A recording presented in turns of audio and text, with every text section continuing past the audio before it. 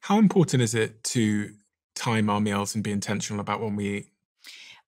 It's pretty important if we're looking about how our clock is aligned and how we are repairing while we're sleeping.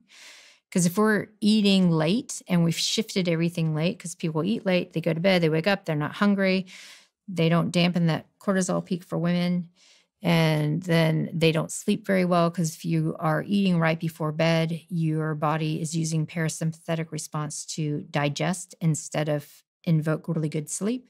So we see a lot of this circadian misalignment that's occurring. We see it a lot in shift workers. We see it a lot in our global society of staying up late and working and having screens. And the impact on metabolism is that it changes appetite hormones for women, where it will increase the craving for carbohydrates and the desire to eat more, and they don't ever feel full. For men, it's just a craving aspect. And so they'll eat according to cravings.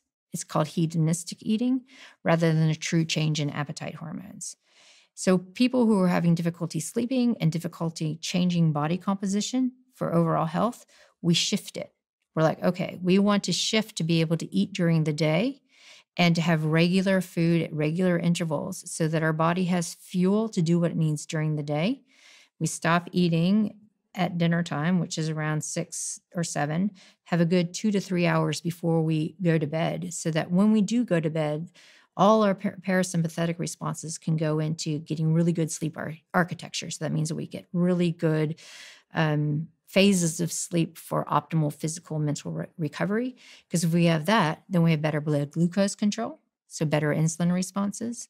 We're able to have more energy during the day, and all of our systems work better. I had noticed something intriguing about me, which is when I wake up early to go to the airport. So say I have to wake up at like 4 a.m. to go to the airport. I am so hungry. Yeah. And I've never understood why, because if I wake up at, say, 9 a.m., I don't wake up as hungry. Yep. Why? Your brain is perceiving a stress. And this is that hedonistic, where you're like, my brain is like, I'm under stress and I need fuel. I need glucose. So it thinks like a lion has woken me up. Yeah. Fucking hell, that makes so much sense. Honestly, it's always confused me because sometimes I have to wake up super early, so 2, 3 a.m. to go get a plane or something. And when I get to the airport, I'm so hungry. Yep. But like a day today, what time is it? It's 1 p.m. And I haven't eaten yet. I know you're mad at me. No, but I haven't eaten yet because I don't want to eat before I do a podcast because then it's going to it messes with my articulation. So I can't get the words out of my mouth. Okay.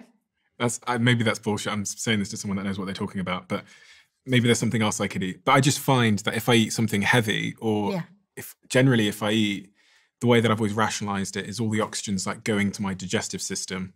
Is that nonsense? That's nonsense. Is it actually? Yeah. So can I eat before I do a podcast? Yes, you can. And it won't impact my ability to articulate myself? If you're really worried, then you can have like a protein shake or protein water. You can sip protein water while you're having a podcast. So then you're getting amino acids circulating. Your hypothalamus is like, sweet, okay, we're all good to go. But I hear you, because I don't like to have a lot of food in my stomach when I'm going to be concentrating a lot or trying to articulate. So I eat things that are high in protein, but easy to digest.